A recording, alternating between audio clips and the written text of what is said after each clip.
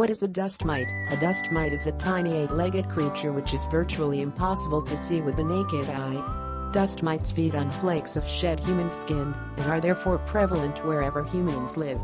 Dust mites will live in even the cleanest of homes, making them difficult to remove. In particular, dust mites can be commonly found in bedding, since there are typically a lot of dead flakes of human skin there. Dust mites also thrive in places with high humidity.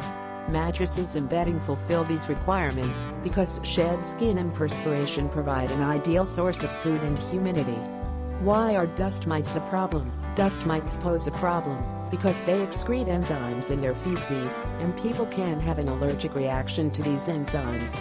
This can cause symptoms such as sneezing, wheezing. Dust mites do not pose problems to those who are not allergic to them, as dust mites do not bite or burrow into skin. However, if you are hygiene conscious, you will find it a good idea to periodically take measures to remove dust mites. Ways to remove dust mites from a mattress. No matter which way you plan to remove dust mites from your mattress, you will simultaneously need to remove dust mites from your sheets and your pillowcases. This can be done by washing these at high temperatures.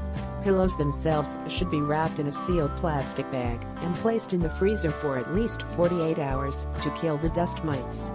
Here are a few different methods of removing dust mites from your mattress. Lower the humidity in your bedroom, since dust mites require relatively high levels of humidity to survive around 80% humidity. By running a dehumidifier and reducing the humidity to about 35%, you will make the conditions unfavorable for dust mites to survive. However, there are three big drawbacks to this method. Firstly, when you sleep on your mattress at night, perspiration will increase the amount of humidity on your bedding, which could make the conditions favorable again for dust mites to propagate. Secondly, a very low humidity such as 35% can be quite uncomfortable for some people.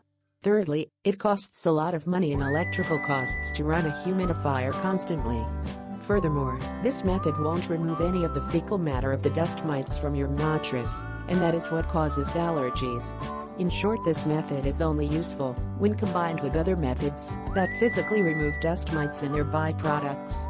Baking soda, and mix 1 cup of baking soda with a few drops of essential oil of your choice. Then simply sprinkle baking soda on the mattress and let it sit for 15 minutes. Then vacuum it all off using the hose attachment to suck up all the baking soda fully.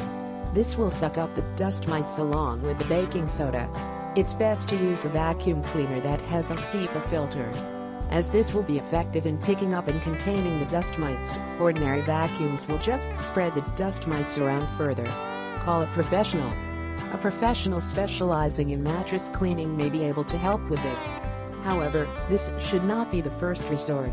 The reason for this, besides expense, is that the professional may employ chemical methods of removing dust mites. If you have allergies, these chemicals may cause you further irritation. If possible, opt for non-chemical methods of dust mite removal such as steam cleaning or ultraviolet light, as these will not cause irritation. However, such methods are only effective in the short term, and dust mites may come back after a month or so.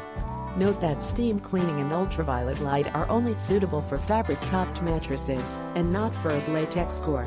No matter which of the above methods you employ, it is important to remember that dust mites can be picked up from anywhere else in the home and wind up on an otherwise clean mattress and multiply.